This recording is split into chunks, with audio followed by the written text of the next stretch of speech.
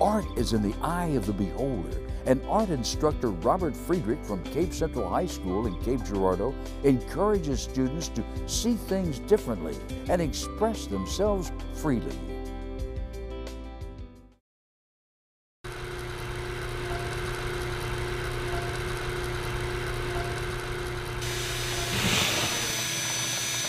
The most part I got into art was that I had some inspiration as far as when I was in high school. And the teacher that I had was Herb Wickham, and he just passed away about this past month. He was my high school art teacher, and he really kind of got me to where I could see what it would be like to be an art teacher as far as, you know, the relationship between artist, art teacher, and student in a classroom. And I seemed to like that environment that he kind of had for us, you know. But I think that was pretty much set off to the side as far as wanting to be an art teacher. As I went into the military, joined the military, I kind of bummed around for a while and really didn't have any direction at all once I graduated high school. And I think once I had gotten in the military and got a little bit more discipline about, you know, studying, I decided to go to college and, of course, major in the only thing that I was ever really good at in high school, and that would be art. When I was growing up, I did a lot of it on my own. I was self-taught. But as far as inspiring me to become what I've become, I'd say Herb Wickham, and I'd say my mother. You know, my mom inspired me to stay in school and get an education. Well, I've taught here for 18 years. I think this is my 18th year. Sometimes it goes by kind of a blur. But I teach ceramics 1 and 2, and I teach sculpture. And with me and the other 2 art teachers, Miss Susan Cohen and Beth Thomas, we have a very well-rounded program. We dominate, and we like to dominate. We like to show that we have a proud program. Who is the arts for? I think the arts, that's the sad thing, I think, about the arts, you know. People just drop out. I think sometimes the parents might influence them to drop out, you know. They'll start asking questions like, what is that, you know? Instead of tell me what that is, you know, or explain your picture to me in elementary school, you know. And I think it's sad. I think art's for everybody. I mean, it doesn't matter how talented you are, you know. If you enjoy expressing yourself, express yourself. You don't have to impress anybody. I don't do my artwork to impress anybody. So what do I want my students to get out of my particular class is a sense of what the arts are. I get a sense of paying attention to detail and craftsmanship. But I also want them to get out that, you know, the projects we do is mature enough that they can enjoy it for the rest of their life, you know, that it could be on a shelf and be displayed within their own home. And I'm hoping that the stuff that the kids make in my class is stuff that they hold on to, you know, and that they have some pride in what they do and pride in their work. And I try to make sure that they understand that craftsmanship and the pride, you know, goes beyond just what they do in my classroom. We all have different aesthetics, you know, what we liked and disliked, you know. And I like to see that style and that personality, that influence that they might have gotten here pour over into their, you know, their home life, you know. The way they decorate their home, or the way they might decorate their yard, or how, you know, how they take care of stuff. And I think that's even true for me, you know. I mean, my favorite thing to do in sculpture is to take found objects and then incorporate those into my human figures. And I think I do the same thing with my everyday life, or even with my yard.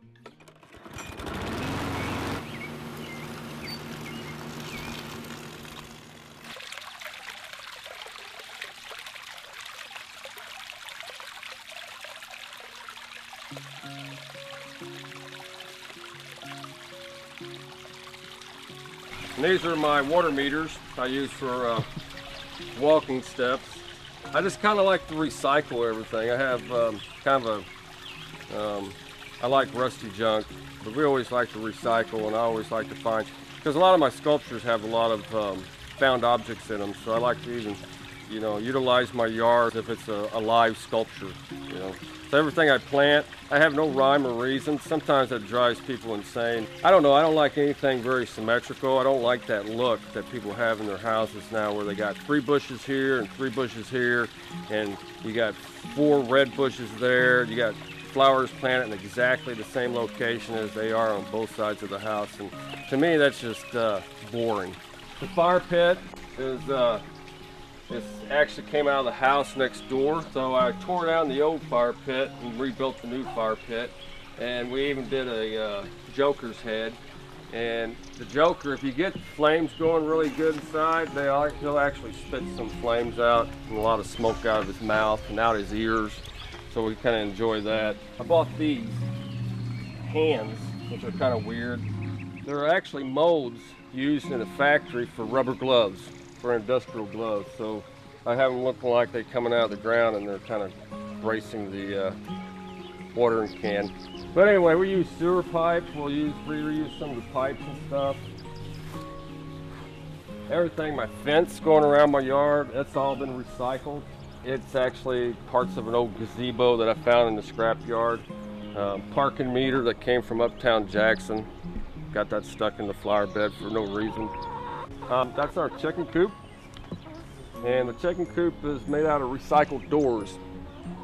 So we got recyclable doors, everything on it's been recycled.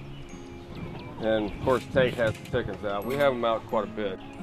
And this section back in here is just the garden where we have our tomatoes and our squash and beans and stuff. And the old light that's on the side of the garage, that came off of, supposedly comes off one of the bridge lights off the old Cape Girardeau bridge. And I redone it, rewired it, and hung it up there. And of course our scarecrow, our magnificent scarecrow here. The gas can came off of my grandfather's farm. It was in the junkyard, or a scrap pile. And my son wanted me to do something with it, so I did. So again, trying to find things to do with our recyclable stuff.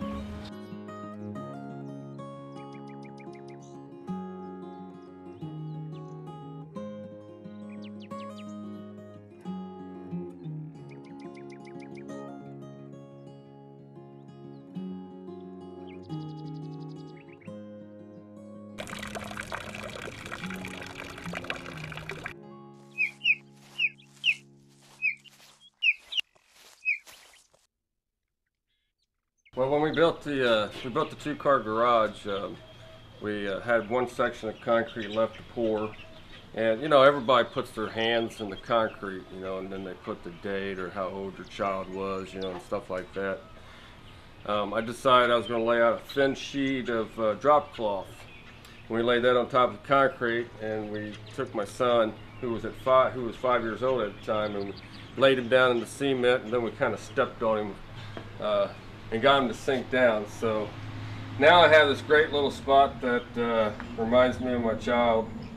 The only problem is I got a feeling when I get older, in my 80s and stuff, I'll probably end up tripping over it and have to have a hip replacement. So, but we like it, and a lot of people think it's kind of weird that I did my entire son, but that's what it's all about.